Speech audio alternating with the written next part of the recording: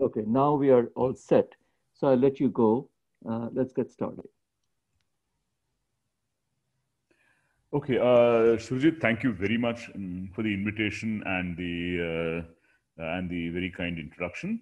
So I'll be, as Surjit said, a lot of my research work has been on this class of systems called active matter, and today I'll tell you about one particular angle on that, which has to do with interactions that, in a certain sense, non-reciprocal. My work has been supported by grants from SERB India and the Tata Trust. So I'll spend a little time telling the audience what active matter is and what I mean by non-reciprocal interactions. And then I'll tell you 3 short stories in which non-reciprocal interactions play a nice role. So my slides are acting up, just a second.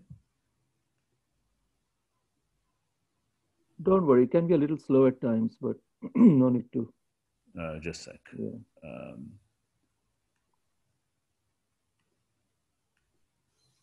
Yeah, for some reason, it's not showing the previous slide.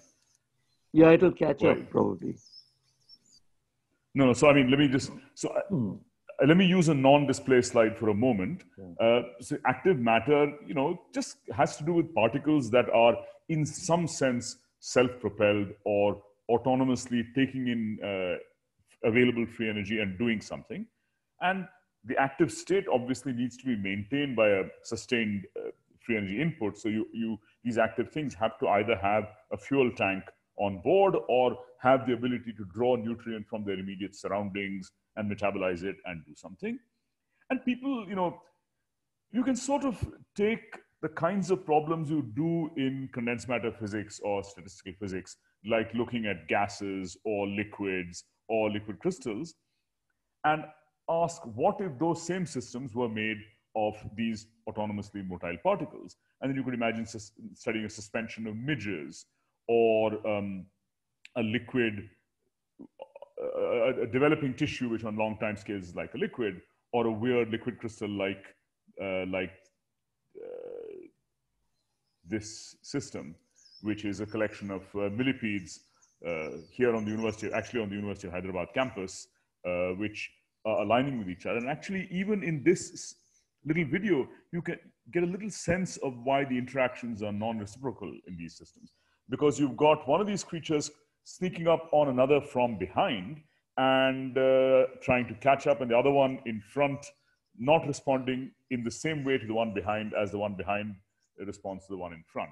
So even in this living liquid crystal, in a certain sense, the physics of non-mutuality or non-reciprocality can be seen. But more on that in a moment. So basically what I mean, sorry, I have one question. Is the little box on the side with a few of our faces showing on your screens? I can see it. No. Yeah. Is it coming in the way? I'm just trying to figure out how I can move it out of the way. We can individually move it. You can do that. All right, fine. All right. Yeah. So it doesn't bother you? No, you can go to the top right and you can fiddle with it if you want. There should be a bunch of things in the top right, extreme top right, but it's fine. You can drag the whole thing and then put it at the top of the screen so that it will be away from the. Yeah, that's more or less the best I can do, I guess. Correct, okay, yeah. Fine. Yeah. So active matter is made of objects we'll call active particles. So the model, I mean, the thing that active matter is trying to describe is living stuff. So living systems or their energy consuming or free energy consuming components or various artificial realizations are all active particles. The key point about any of these particles is that, about active matter, is active particles have detailed balance broken at the level of the constituent particles. So each component particle breaks time reversal invariance dissipatively by virtue of the fact that it's constantly supplied with free energy, it uses that up, spits out waste, and this process is driven in a one-way manner. And so that's what you mean by an active particle. And collections of active particles are active matter. And you can actually take more familiar objects like conventional Langevin equations include a chemical degree of freedom, drive that chemical degree of freedom in a one-way manner, and effectively produce the equations governing active matter. And this is described in various places, including a sort of short article in the stat phase proceedings from 2016. And if you ask about what kinds of realizations, the point is this theme recurs on many different scales.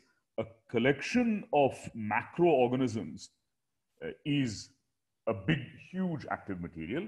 An organized collection of cells in one organism is also an active material. An organized collection of active components inside a cell, all the components of the cell, or just the cytoskeleton and the motors, or just the nucleus and the transcriptional apparatus. All of these are different kinds of active matter. You can also make nice minimal model systems. You can get material from cells and take a few very well-defined purified components like biofilaments, motors, and the chemical fuel needed to run them, and reconstitute them into an artificial active matter system.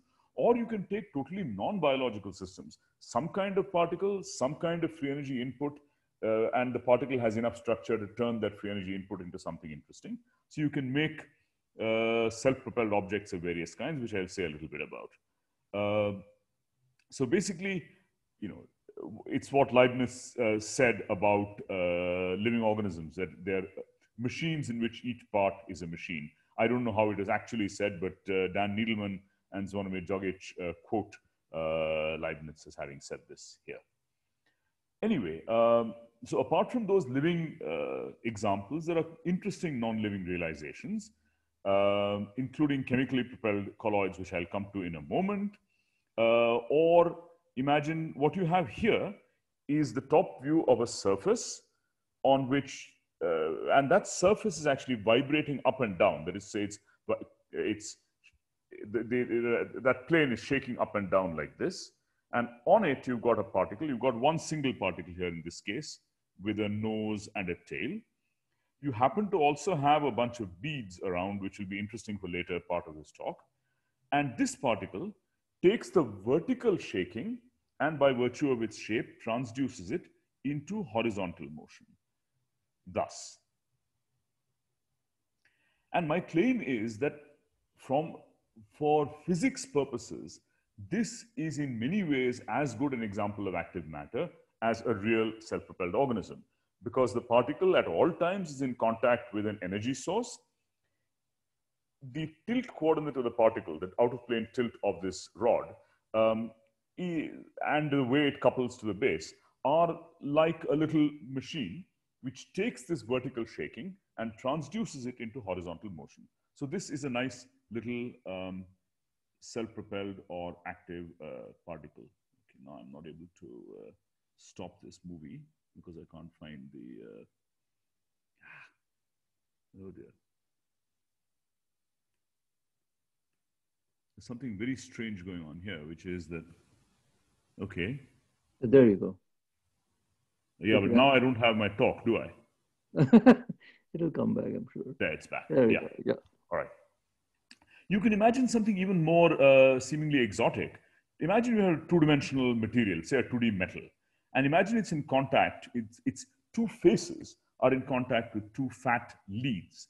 And imagine the two leads are maintained at different chemical potential. Okay?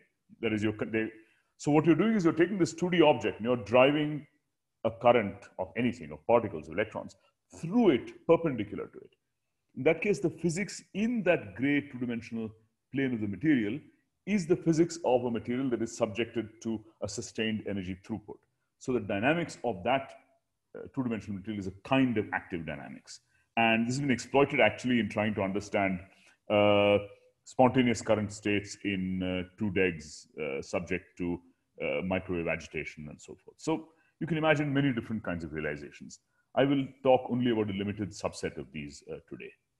And of course, the motivation for studying this whole subject is to understand, is to bring living matter into the fold of, yes? So is there a question? No, Constantino, can you mute yourself? Okay, I think that's okay. Okay. So the idea is to bring living matter into the fold of condensed matter physics, and there's interesting new physics, and it's an important first step in looking at biological systems from a physics point of view. The success of active matter actually lies in being not too ambitious and focusing only on mechanics, particularly self-propulsion or motility and contractility, which is the way in which motors act, swimmers act in fluids or motors act in the cytoskeleton, and keeping a very simple local description in which the particles aren't endowed with too much foresight or planning and so forth. Eventually, of course, it would be nice to put in the more truly definitive properties of living matter into these systems, sensing, signaling, self-replication, and so forth. But the more of that you put in, the harder it is to maintain a simple physicist active matter viewpoint. So we'll keep it very simple in this talk and in all of my work, really. Okay. Now, as a kind of matter, you'd like to classify the types of particles and the states of organization. So you can have sort of scalar active particles, little blobs of little droplets that are chemically propelled, which may transiently have a head as they move in a certain direction because the reaction around the surface has some asymmetry. Or you could have particles that are explicitly structurally vectorial. You can have particles that are structurally uniaxial but don't have head and tail. You can have particles whose shape is apolar but whose motion is polar. And these particles can organize themselves into states with macroscopic, vectorial, or polar order. Or you can imagine that even though the particles are polar, they align their axes but don't care about head and tail and therefore produce apolar but uniaxial states. Or you could have uniaxial order because the particles themselves don't know head from tail. You can also have more conventional kinds of phase ordering, such as would be described by a scalar order parameter like condensation. And in fact, much recent interest in the field has been not in looking at living examples of liquid crystals, but just ordinary phase separation or condensation in active systems. This is a field which is blessed with an excess of review articles. We wrote one that played an important role in 2013, but there's been a lot since then. In addition to the symmetries of the particles, we're interested in different kinds of dynamical regimes. Now, normally when you look at the phase diagram of a thermal equilibrium system, if you specify the pair potentials between the particles, then regardless of whether those particles are in a momentum conserving bulk fluid or on a substrate, you will get the same phase diagram. But in non-equilibrium systems, changing the dynamical ensemble changes the phase diagram. So we like to distinguish wet and dry active matter using those adjectives, not in the sense that Feynman did in his lectures. In Feynman's lectures, wet and dry referred to viscous and inviscid fluids. Here, when I say wet, I mean in bulk fluid, and dry means, on dry terrain. And you can clearly have spatial ordering of active systems in both those cases. Okay. A brief word on flocking models. They have their origin partly in the animal behavior literature, but also in Hollywood from a computer scientist who was making movies of stampedes and things. And he made simple rules that if the particles avoid crowding each other too much, but are gregarious, so they move towards each other, and when they're near each other, they adopt the average heading of their neighbors, then as a function of particle density and noise, you go from a randomly pointed state to a state that is macroscopically oriented and macroscopically moving in a globally selected direction. You also have a very interesting intermediate state in which you have bands that are moving. They're all aligned with each other and moving in the same direction. The system is actually a striped phase. And this interesting phase diagram is now, I think, broadly agreed upon. And probably the group that did the most to clarify this is Yukshate and company. Toner and Tu did something very interesting. They showed that these kinds of order, even though the order parameter as a two-dimensional vector is an XY order parameter, these systems have true long-range order. And I'll come briefly to that in part 1 of the talk. Okay, so I'm still on my introduction. I've already used nearly 18 minutes. Sorry. Okay, but let me tell you a little bit about the other interesting thing about active systems, which is that interactions are generically non-reciprocal. Now, clearly, in social interactions, A can be attracted to B and B can be repelled by A, something which would never happen if the interaction was based on a pair potential. The interaction between locusts that produces global alignment of locust swarms seems to actually be cannibalism. You've got the locust at the back tries to eat the locust in front, and the locust in front runs away from the locust at the back. And the effect of this, as Vishu Guttal, now at the Indian Institute of Science, but then a postdoc with Ian Cousin showed, is an aligning interaction. More generally, in the context of magnetism, non-mutual interactions have another name, which is asymmetric exchange, something which, again, you can't have in a magnet governed by an energy function, but you can have in more general spin models such as Hopfield neural nets, where if you want to store states with a time sequence, or if you want to model certain kinds of oscillatory motor activity, asymmetric exchange couplings are a natural thing to put in. So the reason I'm mentioning that actually is that even though in this talk I'm going to tell you about 3 non-reciprocal stories in conventional active matter, my interest in non-reciprocal interactions actually began many years ago when Madan Rao, his student Jayjit Das, and I were studying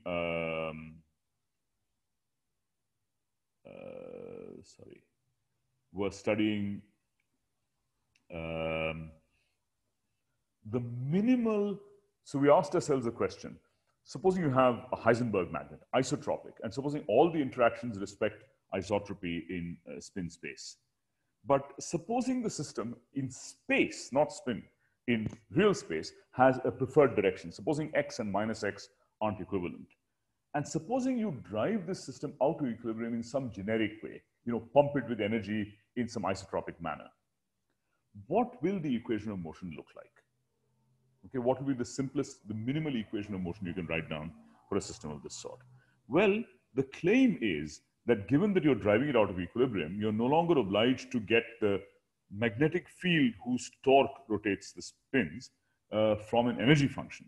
You can say that the effective field felt by spin I comes from spin I plus 1 and spin I minus 1, but in principle, a given spin can see a different exchange coupling for the spin in front of it than behind it. Or equivalently, this spin can see a different exchange coupling coming from that which that spin sees coming from this spin.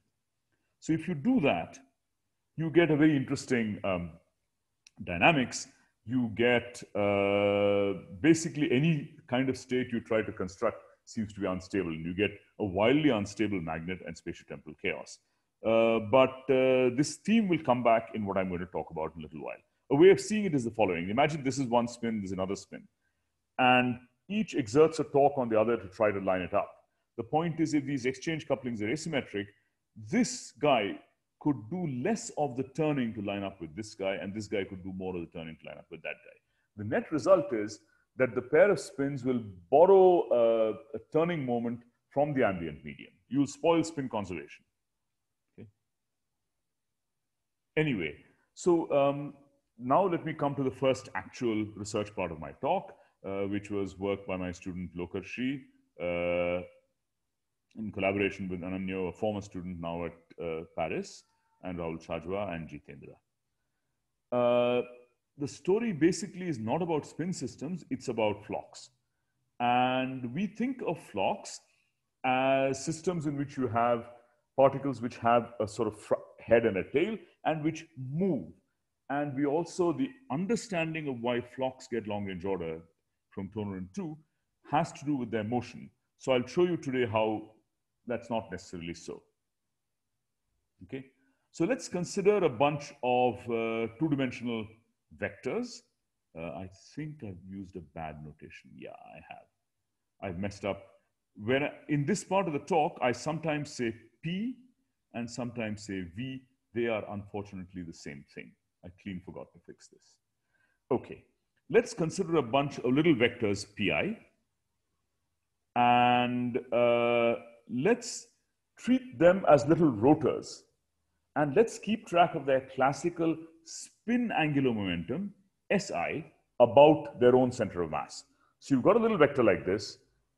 It's a little vector pi, and it turns, and the rate at which it turns is the magnitude of SI is the rate at which it turns, and the direction of SI is in the Z direction, perpendicular to the XY plane. And so let's write down a complete inertial dynamics of this system. So then, if these were real physical objects, mechanical objects with a moment of inertia chi, then pi dot would be the angular velocity cross pi. And if they interacted with each other such as to try to align, that alignment would come through a torque Jij Pj summed on the neighbors J, which would reorient, which would change the angular momentum, right? Through this kind of an equation of motion. If these particles are in contact with the medium, the angular momentum is damped at a rate given by eta over chi times SI. So now if you consider a system, so remember what I've done. I've not made these particles move linearly in space. The only thing these particles do is they have an orientation and they have a classical spin angular momentum. You can think of them, they could be diffusing around, but they have no motility in the sense that they don't travel themselves in the direction in which they're pointing, okay? But supposing these particles, now think of these particles, imagine these particles have a perceptual cone. Imagine each one mostly sees in the front and a little bit on the side or something, sees poorly behind it. Then you can imagine that the tendency of a particle to respond to the spin, to the little rotor in front of it, is going to be quite different from the tendency of the rotor in front to respond to this one, right? So it's natural in a system like this to think of Jij not equal to Jji, okay? So if you do that, so let's say you say that Jij is J plus something, and that something is a constant A times the cosine of the angle between how you are pointing and the separation vector to your neighbor, okay? So what will happen is that the guys let us say in front will have a coupling J plus A, and from behind a coupling J minus A. What happens? Let's take this dynamics and promote it to a continuum theory. Let's take a P field and S field. Then P dot will be 1 over chi S cross P. We'll take a unit vector P. S dot will be P cross. Now, this is the part that requires a little bit of algebra. We have a coupling which is J plus A in front and J minus A behind. So what you can think of this, there's going to be a J coupling for everybody and an A coupling which changes sign. The result will be that you'll get a P cross the forward derivative of P with the coefficient A, and P cross del squared P as in the usual Heisenberg dynamics from J, okay? And you also damp the angular momentum overall. So by the way, feel free to stop me if something is not clear. I can even fail to finish the talk, but I'm happy to answer questions. Okay, so you should see the interesting thing here is you've got a P cross a first derivative of P. Now, just a moment.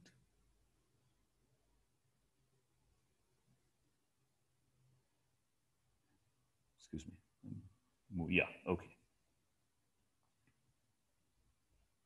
Supposing you didn't have this asymmetry, then you'd have P dot is S cross P, S dot is P cross del squared P. And supposing for a moment you forget the damping, then P dot is S cross P, S dot is P cross del squared P will actually give you, for small perturbations about the aligned state, you'll get these sort of turning waves, as in the work of Andrea Cavagna and group, in one bit of which I was involved. And the turning wave speed will be given by this stiffness J. Now, instead, if you take these same equations and go to the long time, sort of the low frequency limit, then you can disregard ds over dt in favor of eta over chi times s. So forget inertia. In that case, s is determined by p through this equation, right? And you can go back to the p equation, replace s by its expression in terms of p, and you get an equation of motion for p in which the fore-aft asymmetry of the interaction enters as a self-advection of p. So p is simply an orientation, but because we allowed an interaction not coming from an energy function, p has proved itself capable of advecting itself. P acts like Sriram? Yes. Sriram, just Yeah. curious. Can you describe this dynamics? This is a Hamiltonian dynamics? No, this is not a Hamiltonian dynamics. First of all, there's dissipation. Secondly, as I said back here, the torques do not come from an energy function because I've made Jij have an antisymmetric Exactly. part.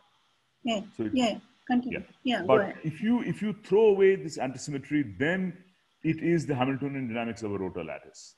If you throw away the antisymmetric part of the coupling, and if you throw away damping, then it is Hamiltonian. And that becomes the rotor lattice in Chaikin-Lubensky chapter 8. My main point, though, is to demonstrate that the moment you introduce this antisymmetric part of the interaction, P advects itself. P behaves like the velocity vector of the Navier-Stokes equation. A local disturbance here is carried. And the remarkable thing is that this equation, if you augment it with noise, is basically a hard spin or fixed length version of the Toner 2 equation. It happens in this particular case to be the Toner 2 equation without an accompanying concentration field. So you have an orientational order parameter with an interaction that favors alignment and a term that says that order parameter is not a vector in internal space, but points in space, but moreover advects itself in space. So the advective nonlinearity, which Toner and 2 showed, leads to long-range order in this flocking model, emerges not from the order parameter being a velocity as such, but simply from breaking detail balance, thereby allowing terms thereby allowing non-reciprocality, non-mutuality in the coupling. That's all you need. Self-advection emerges from non-mutual interactions.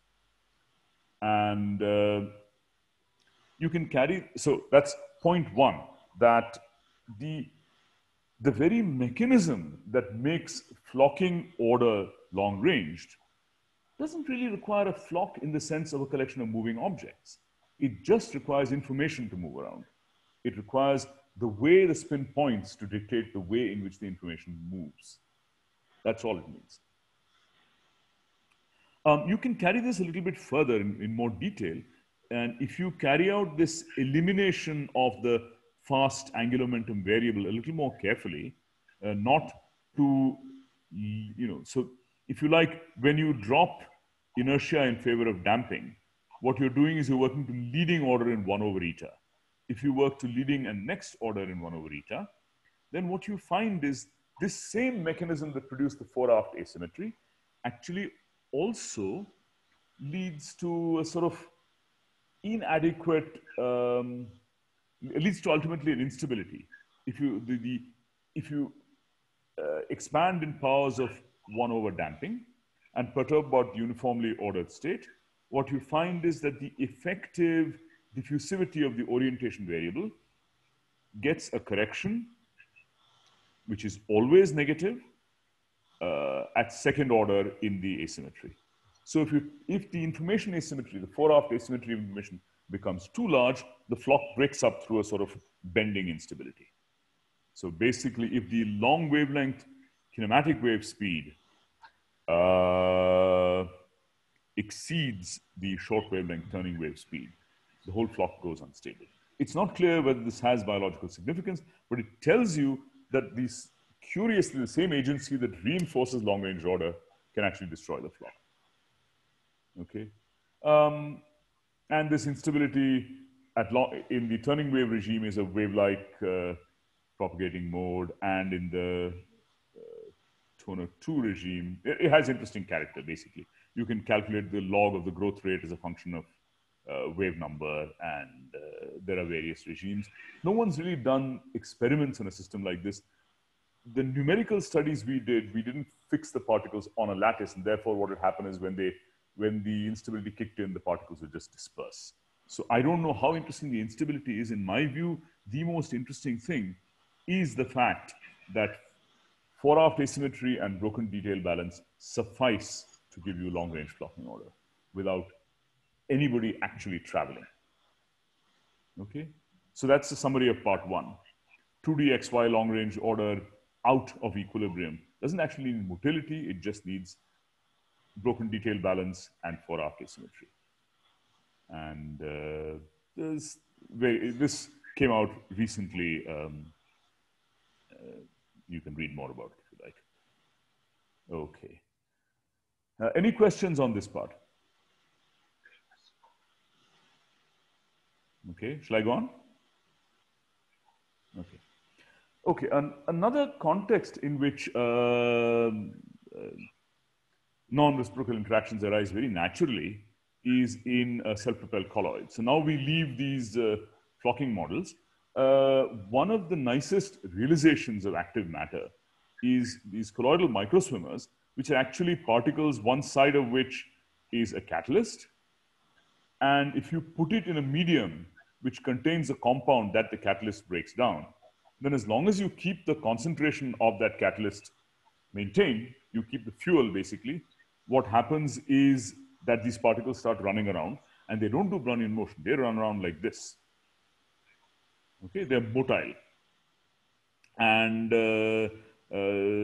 beautiful work by Golestani and Ajdari in Liverpool, which showed, which I think independent of these experiments, explained how these systems work. The basic idea is, imagine you've got a particle. The particle could even be spherical, okay? And imagine it's got a cap. So this shading is a little weird. You're supposed to see here a dark red patch and a pale background, okay? So the dark red patch is catalyst. The colloid is a catalytic cap. The vector pointing through this north pole I'll call N. I'm not sure I'll use it again. Imagine you've got a medium around which contains reactant, and assume the reactant is somehow abundantly supplied, okay? So then what will happen is, because the conversion of reactant to product takes place here dominantly and not here, along the surface of the particle, you have a solute gradient. So that means along the surface of the particle, you have a kind of osmotic flow. If you keep maintaining that solute gradient, you'll get a surface slip velocity, because there's a surface gradient of this, there's a gradient to the surface energy, okay? So if you've got a particle on whose surface you've got a slip velocity going this way, let's say, then the particle will swim that way. So as long as you can maintain the solute gradient on the particle surface, you get something that moves. It's basically a way of implementing in a permanent manner the same mechanism as is well known in colloid science as diffusive phoresis, electrophoresis, etc. If you've got a particle and you place a field, place a chemical potential gradient, then the particle moves because of a slip flow on the surface. And the way you work this out is that, the product, the solute, the product, reaction product diffuses, it's produced on the surface at a certain rate, and you can put these in, and you can then work out the dynamics of one particle. You can work out the dynamics of one particle in a background reactant gradient, for example. So you can imagine you maintain a source of reactant, you have a particle. This particle can then come around and do funny orbits and so forth around that reactant gradient. Or imagine you've got a uniform medium of reactant and you have two particles. Now those two particles will interact at long range because each is modifying the solute field that the other feels. And don't worry too much about the equations. Basically, you're looking at the positions of the two particles, the orientations of the two particles, and you can derive equations of motion basically because when you solve the fluid dynamics problem that's generated, that's produced by this solute gradient on the particle surface, you will get the flows, which will determine how the particle travels, and you will get the gradient of the flow, which will determine how the particle reorients. So if you take the particle and place it in a reactant field with a gradient, the particle will reorient with respect to that gradient. So the particle does a weird kind of chemotaxis because the flows set up around it turn it to point in different directions. So if you have two particles like this, you can get some really cool dynamics, which I'll just show you in pictures. And I just want to highlight one thing. That is, if you have a pair of particles, one of which reacts to the other by wanting to point towards it, and this particle, which wants, so, this particle, let's say, likes to point towards that particle, and this particle liking to point away from that particle, is one of the natural outcomes of this type of dynamics. If you like, I thought I had the words there. Okay. The key point is that the motility of these particles is determined by the direction in which they point.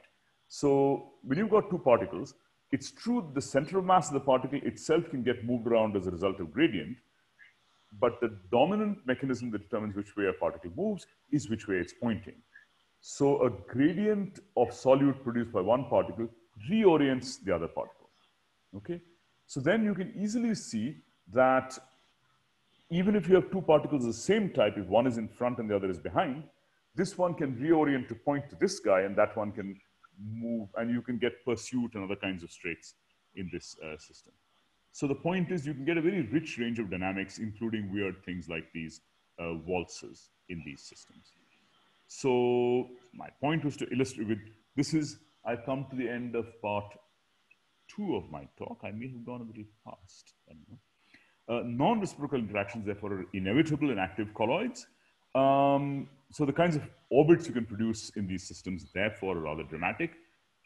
The real interest in these active colloids is to be able to deliver cargo and so forth, and I have not talked about those kinds of things, but clearly understanding how these particles move in solute gradients becomes very important if you want to use these particles for controlled delivery and ideas of that sort. An aspect that's been explored very little, if at all, is the competition between these phoretic and chemotactic types of interactions in these particles and flocking, where you align the velocities. The natural interactions that come out of this active colloid story tend to form asters, tend to form things where particles point to each other or rotate. But you could imagine flocking being brought in by having particles of asymmetric shape, and then for purely packing reasons, they might flock. But the competition between flocking and other interactions has really been very little studied. A kind of some idea of the richness of the dynamics of these kinds of particles can be seen in a paper that we wrote last year with Suropriya Saha, who is at NPI Göttingen with Ramin Golestanian. Okay, any questions on the active colloid story? Surajit, am I perhaps snowing the audience with too much detail? I don't know. I mean, I'm following it. Okay. I'm struggling from time to time, but I'm following it. And people can speak up. Okay, yeah, please feel free to ask me questions. Yeah. Okay. I mean, I had a. Yes. I mean, I don't know whether the question I should ask right now, but I have a question. Like, so far you have not included entropy anywhere. Like arrow of time. So one way of saying it is that I've not included noise anywhere, for example. You can take the same equations of motion that we wrote down. Okay, if you want to understand the flocking transition, for instance, you have to study it with noise. Okay? In that sense, entropy is included. In another sense, the way entropy is included is that the way you derive the equations of motion for active matter is to start from a dissipation functional and build the equations from there. So there's the formal formulation of the dynamical equations for active matter is done in terms of entropy production and so forth. I could give a whole nother talk on that subject. So it is very much a part of it. In the particular But case, noise, but as far as I understand, noise will only take care of the thermodynamic entropy, right? What about the information entropy? Well, it's the same thing, right? I mean, meaning if I have a collection of particles moving around, let's say I have a collection of particles in contact with a thermal bath. That system has all the features that you're talking about. I haven't discussed it in this context, but it would take me too far afield from what I'm saying to go very far into this. If by information entropy you are talking about things like, I mean, I'm not sure what aspect of information entropy are you asking about here? Because to the extent that these are problems in statistical mechanics, entropy in all senses of the word is part of the discussion. Actually, the question itself, question is not clear to me also very. So continue, please. Okay, all right. Yeah. Okay. Yeah.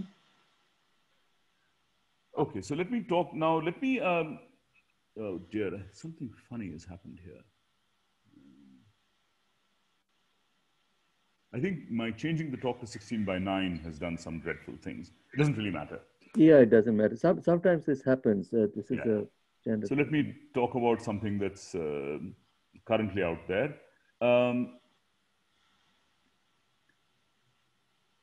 So there's been a lot of work on active particles in fluid media, okay? Collections of motile bacteria or biofilaments and motors in a fluid like Zvonimir Djogic, active pneumatic suspensions and so forth. But you can also imagine motile particles in an elastic medium. You know, imagine, for instance, that you've got an epithelium and you've got maybe some cells are motile or maybe all the cells are actively contracting and deforming the medium. Or imagine you've got particles, cells crawling through the extracellular matrix.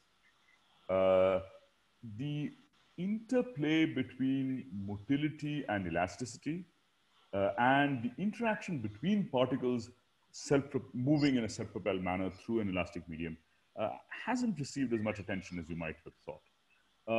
Sam Safran and company studied force dipoles in an elastic medium and specifically ignored motility, and they said that, well, you know, that would require considering force monopoles, which is true, of course, if the system is on a substrate, but not in bulk.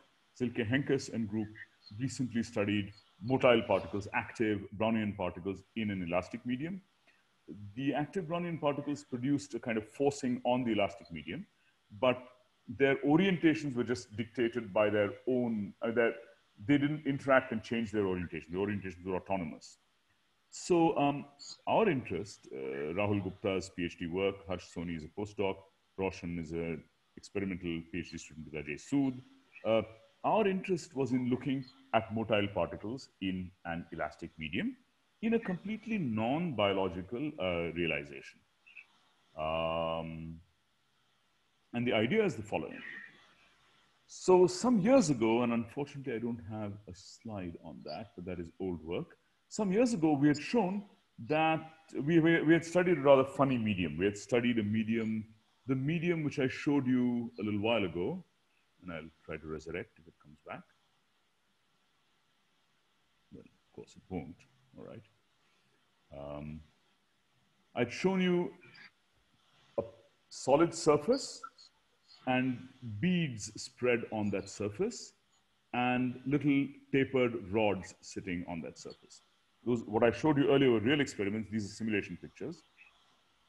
Oh, here it is. So this system, not sure why it took so long to go on stream. So this system, when in the presence of these beads, you can see these beads are quite densely packed and in a very regular pattern. So this is actually a motile particle plowing its way through effectively an elastic medium. Since these, by the way, these are very macroscopic. That rod is 5 millimeters long and about 1 millimeter in diameter. The beads are 1 millimeter in diameter. The rod is brass, the beads are aluminum. And these particles aren't executing Brownian motion, but they are jiggling around in some way. And therefore, as hard particles jiggling around in some way and packed at high concentration, they have some kind of elasticity. So this is our realization of a motile particle in an elastic medium. And now I hope I can, yeah. This same system, if you had worked at slightly lower concentration, would have been a fluid medium of beads. And the rod, as it moves through it, would then sort of drag the medium. We've tagged a few of the medium particles here, and we've shown that at low area fraction of beads, or comparatively low area fraction of beads, when the rod moves, it drags the medium. The medium is fluid. This flows set up by these rods moving through this fluid medium, we had shown in some work several years ago, actually leads to an interaction amongst the rods that aligns them and produces a flock. It can produce a flock in which the concentration of motile particles is incredibly low. If you increase the area fraction of that medium, as I showed a few seconds ago, you get a crystalline array. And then when you have a particle moving through the medium, it does not drag the medium. So here were this rod started out here and moved, and it didn't drag these guys with it. So either it's doing nothing at all to the medium, or it's doing something other than, it's producing something other than flow in the medium. If you measure the flow in the case of the fluid medium, that is the liquid medium of beads, you can see fairly well-defined two-lobe flows. In the case of the densely packed medium, you see random small amounts of velocity, but nothing systematic. So what happens when you have one particle or several particles moving through an elastic medium? Do they talk to each other? So our interest in this problem actually was first, we just wrote down the equations of motion. So let's say you have particle. Let's imagine you have one motile particle with position R, with orientation N, moving through the medium. There should be a dot on top of that R, which has disappeared for some reason.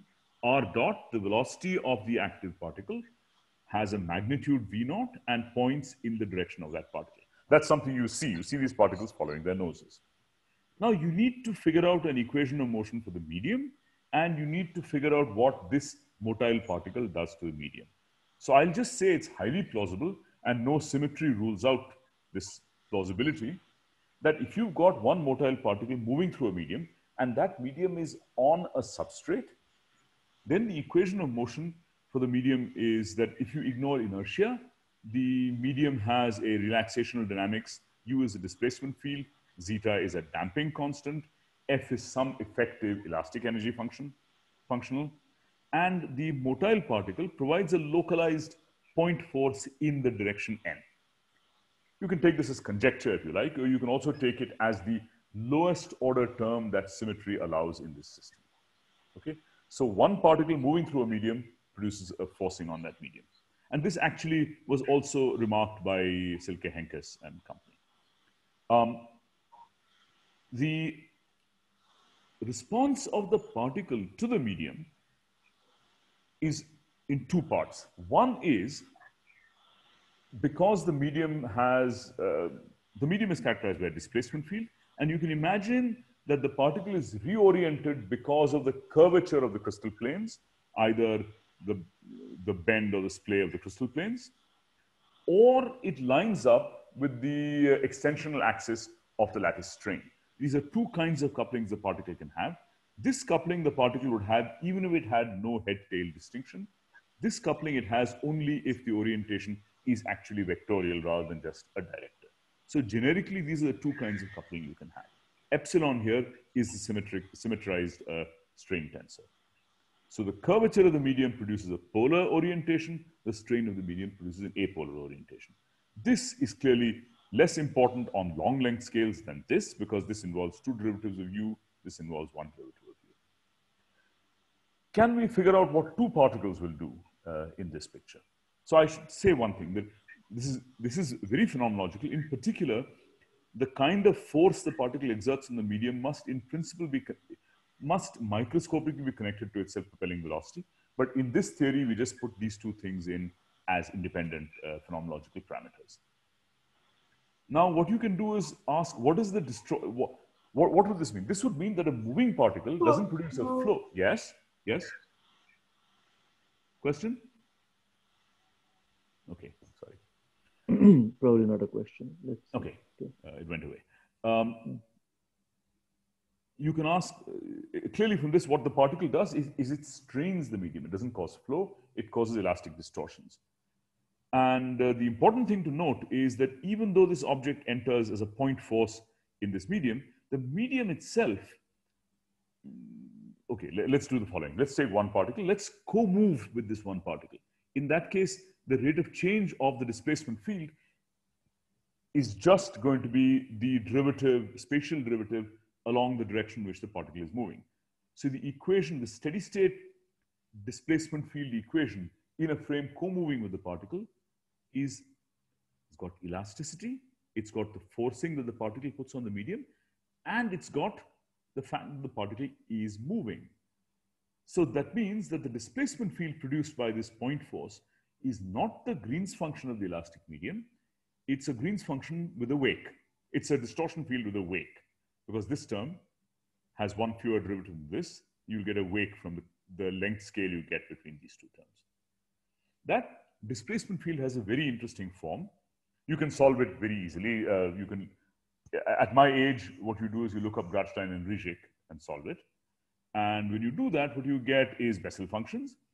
But if you look closely at it, if you remember the asymptotic properties of Bessel functions, you will see that this exponential decay is cancelled behind the particle, but is, sorry, am I saying it right? The exponential decay is cancelled behind the particle and exists in front of the particle. So behind the particle, the decay is a 1 over root x or something. And in front of the particle, the decay is exponential. The length scale is a length that comes out from the self-propelling velocity and elasticity and friction. So this is really cool. What it means is you've got a moving particle and the distortion field in front of it is highly screened. And behind it, it leaves a nice, very substantial distortion field. And you can actually measure those. So far, we've managed to measure them only in a sort of slavish recreation of the experimental system on the computer with vibrated granular matter simulated in detail. And all the qualitative and many of the quantitative features are reproduced. Suffice it to say, that's what happens. You can then ask, which part of the orienting interaction on the particle, now suppose you put in two particles, what you want to know is, what does the strain field produced by one particle do to the other particle?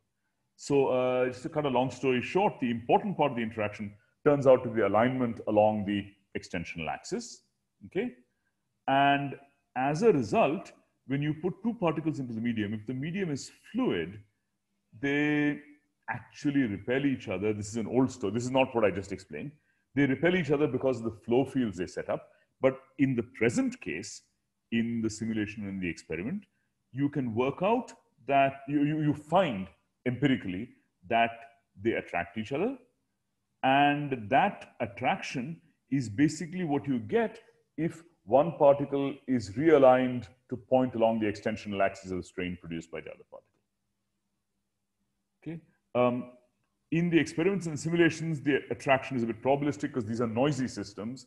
So if the particles are too far apart, they'll just randomly rotate and lose their way. If they're close enough, they actually capture each other.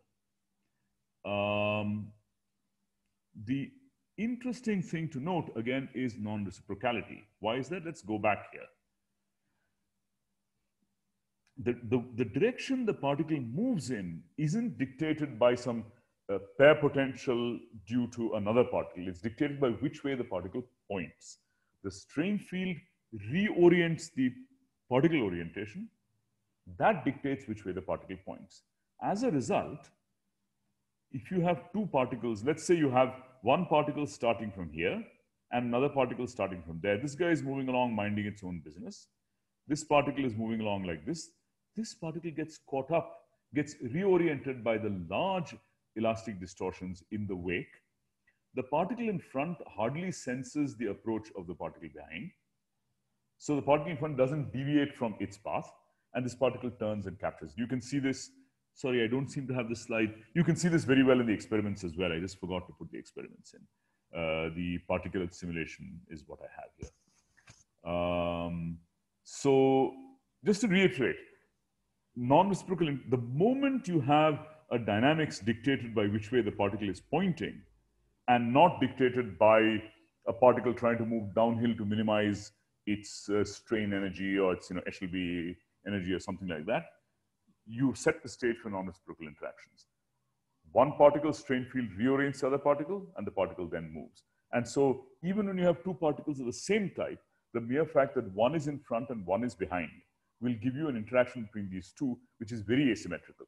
This particle pursues that particle. This particle doesn't even know to escape it. And,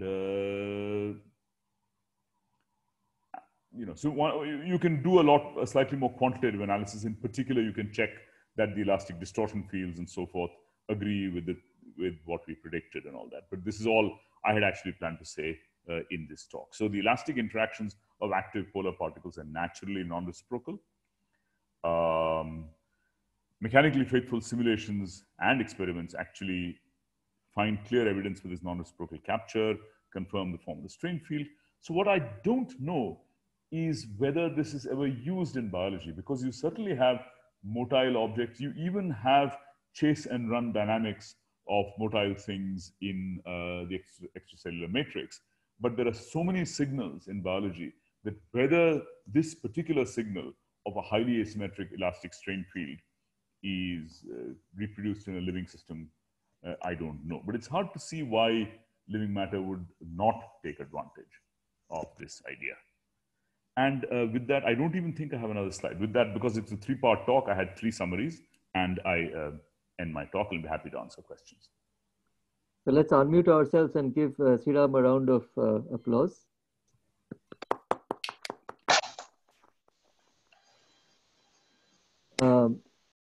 We are open to questions now. So please feel free to ask questions.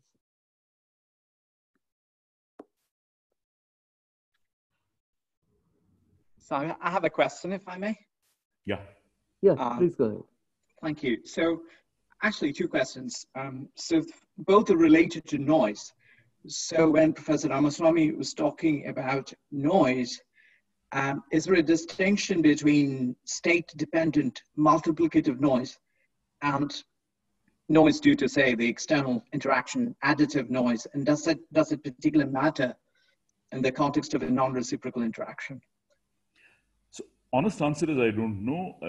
State-dependent or multiplicative noise is generic, actually, even in collections of ordinary Brownian particles, right? If you write down the equation for the concentration, for the fluctuating concentration field, even of just n independent Brownian particles, the correct description of the noise there is a state-dependent noise. So the degree, we actually don't have, frankly, we don't understand the degree to which multiplicative noise makes a difference. It emerges naturally in many of these problems, and we don't know. Okay, thank you. I mean, to give a specific example, for instance, in flocking models, the models of flocking in which long-range order has been demonstrated theoretically in stochastic field, using field theoretic techniques, multiplicative noise has been ignored in those. Okay. All right. I mean, and the reason for the question was because, because the non-reciprocality emerges from the internal interaction, right? So therefore one would think that the multiplicative noise might be interesting in that context. And, yeah, so I'm inclined to agree. I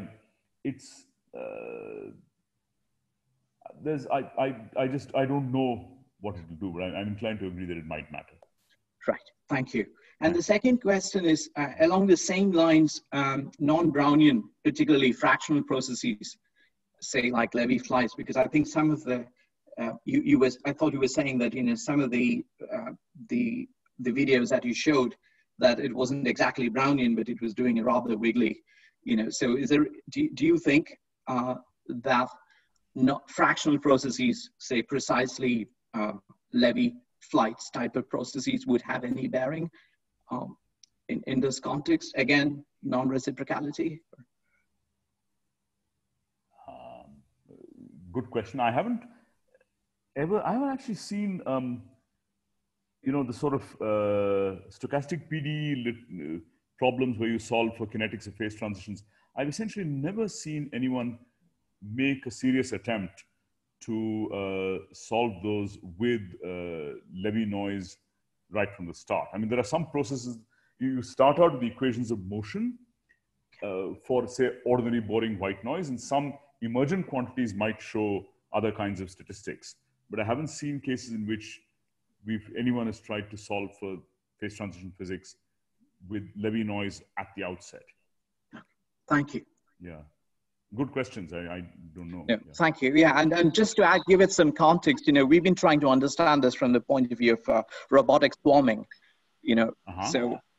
So even at the level of simulations, we don't run any experiments, but even there, to have these different types of processes seems to be interesting, to get a bunch of robots to mimic natural behavior. Yeah.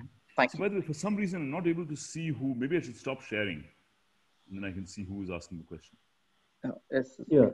Hi. This is Subbu Ramakrishnan, University of Minnesota. Yeah.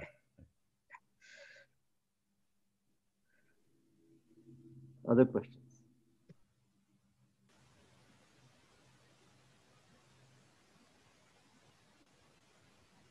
One of the questions, Sriram, I wanted to throw out was, surely you've thought quite a bit about it, is the role of boundaries, especially in something like problem 3, where you are able to chart out so much. How does boundary effects come into play in these systems, and how would you model them in the current framework? So the point is, in any of these problems with motile particles, boundaries are seriously important. So supposing you have a closed, let's say a circular geometry or an annular geometry or whatever it is, then inevitably, given enough time, anything that's motile is going to settle down. If you have an ordered state of a system, if you have a state which in an ideal world with periodic boundary conditions was actually just homogeneous motion, in a closed geometry of the sort that you're talking about, you would end up getting a vortex. So boundaries matter a lot, and boundary effects somehow, because these are motile systems, boundaries matter more than they do in ordinary equilibrium systems. Secondly, in these phoretic problems, for instance, at low concentrations, the interactions, because they are through a diffusion field, are long range. So again, the boundary matters. And you can model them only in the sense that you have to put them in with boundary conditions. Right. Yeah. There's nothing very clean you can do, unfortunately, with boundaries. Okay. The other question I had, and this comes really from a line of thinking that has become important to me because I've been looking at social systems. Often in social systems, and that's probably true in these systems as well, particularly in the biological context, there is always a third variable that ultimately drives two agents or two particles.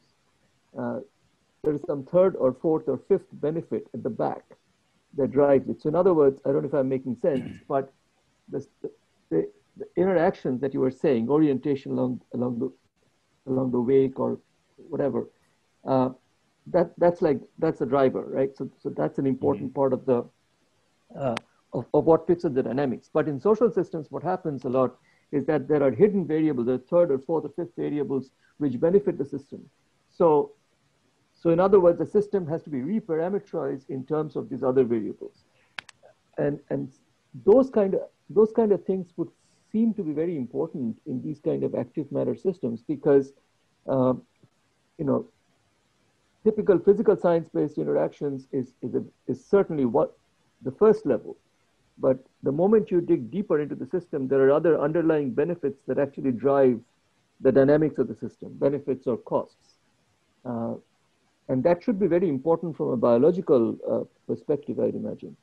So, the point is, if one was modeled, so it depends on what you mean. In simple models of living systems, the benefits in the short run are nutrient, in the long run are reproductive success. So if you want to study models like this only, in sort of very limited time steady states, you could introduce something like a nutrient field or something. If you wanted to study them on evolutionary timescales, and people have done this, people have taken fairly simple flocking models and even looked at the kinds of evolutionary steady states, evolutionary stable strategies that emerge if you take a collection of particles, endow them with some attribute like gradient following ability, and then let them run and then let them reproduce by an amount that's proportional to how far up the gradient they've got, assuming the gradient is food.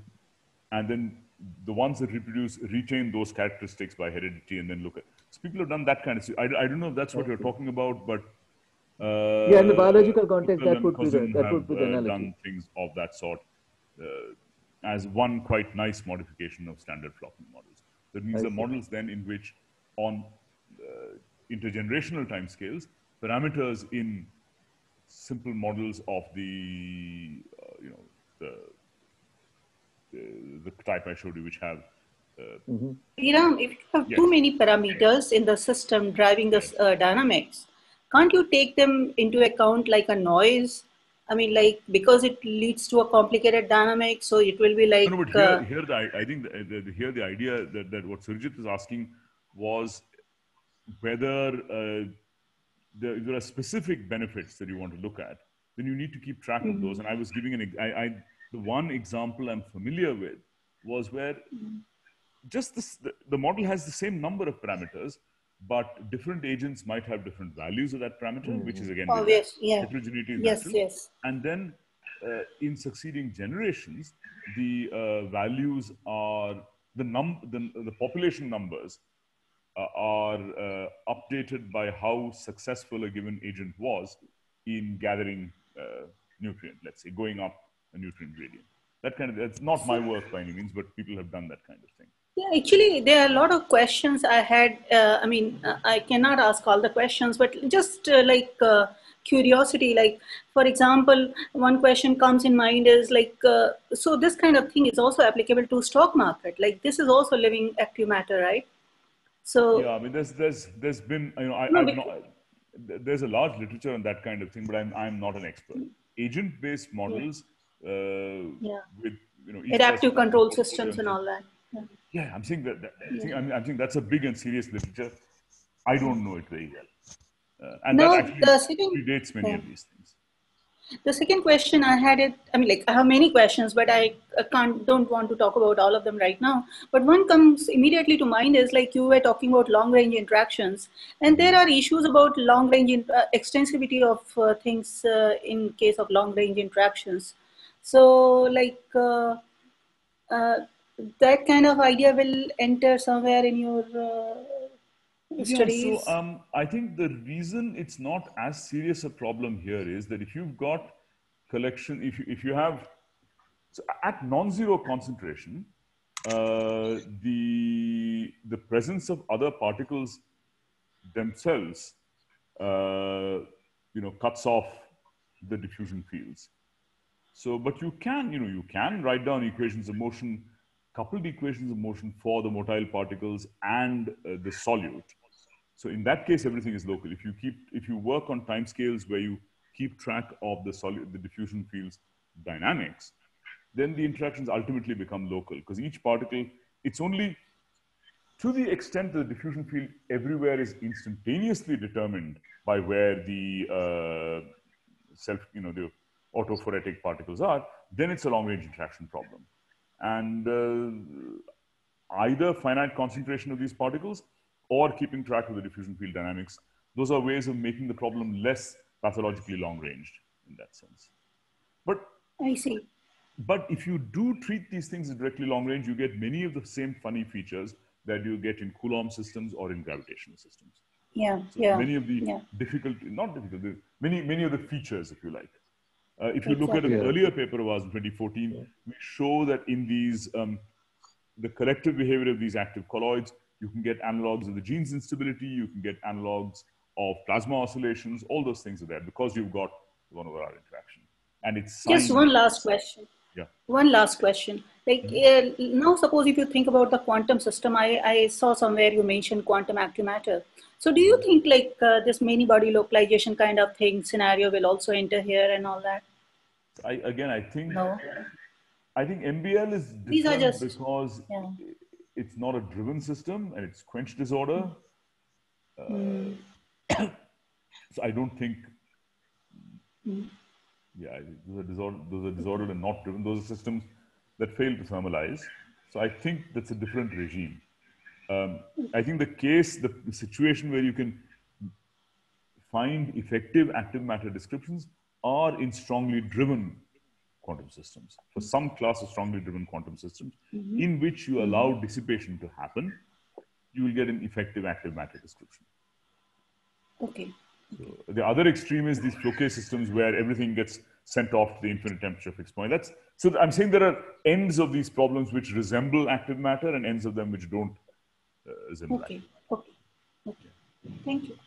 Sure. Any further questions? If not, may I ask you unmute yourself and let's give Sriram a round of applause for a fantastic Saturday morning talk here in the US.